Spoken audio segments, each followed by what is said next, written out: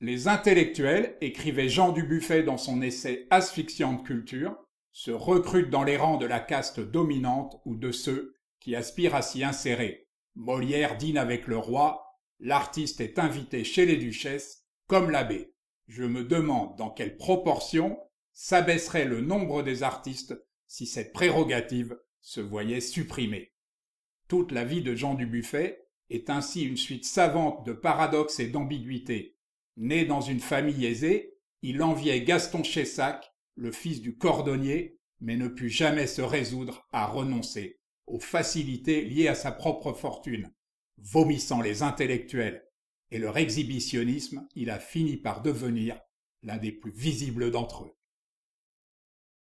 Dubuffet avait d'ailleurs abordé tous les domaines de prédilection des intellectuels, se cherchant successivement dans la peinture, la littérature, les langues et la musique, mais je ne crois pas qu'il se soit essayé à l'art délicat de la cordonnerie. Ses premiers essais en peinture s'étant révélés peu concluants, il se résolut à entrer dans l'affaire paternelle avant de fonder un commerce de vin en gros. Le démon de l'art revint heureusement frapper à sa porte sous les traits jolis de sa muse Lily, qu'il se mit à peindre sans discontinuer et dans des styles variés comme vous pouvez en juger. Enfin, malgré ses difficultés à se trouver, Dubuffet décida de se consacrer entièrement à son art et bien lui en prit. Car à partir de cette décision, sa production plastique va s'organiser en aller-retour incessant et florissant avec les questions qu'il se pose et qu'il couche par écrit. Si la remarquable série des rues de Paris est encore éloignée de sa définition de l'art brut, il y affiche haut et fort son désir de se tenir à l'écart des écoles, des chapelles et des courants d'art. C'est ensuite la série des hautes pattes, Myrobolus, Macadam et compagnie, avec des visages convulsés émergeant d'un magma de peinture, de sable et de goudron. Du passé faisons table rase, tel semble être le leitmotiv de Jean Dubuffet, et la parution de son essai Prospectus aux amateurs en tout genre entérine son effort de déconstruction de la culture.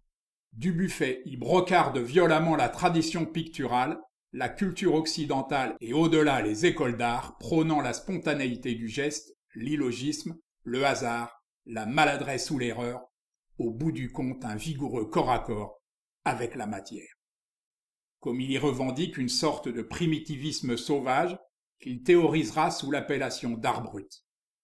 Jean Dubuffet a en effet commencé à rassembler les œuvres de détenus, de marginaux, de malades mentaux, de médiums et d'illettrés, qui tous présentent l'avantage d'être rigoureusement dénués de culture.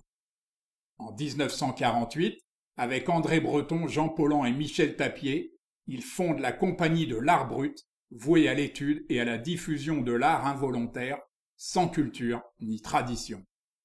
Dubuffet va ensuite multiplier les séries, Sol et terrain, Paysages du mental, jusqu'aux fameux tableaux d'assemblage pour lesquels il met au point une technique originale à base de morceaux de toile préalablement peints et découpés, entraînant une sorte de chantier permanent, l'œuvre n'étant ni prédéfinie ni jamais achevée.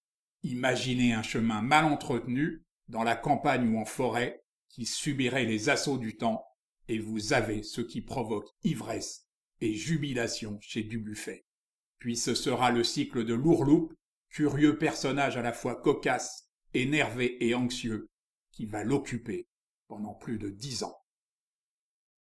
Je ne crois pas beaucoup aux lois en matière de création d'art, écrivait Jean Dubuffet dans Prospectus. Tout énoncé de loi me donne aussitôt envie de l'enfreindre. Je ne crois pas non plus aux écoles, je ne crois pas que tel système soit bon ou mauvais. Tout système est suspect, voilà ce que je crois.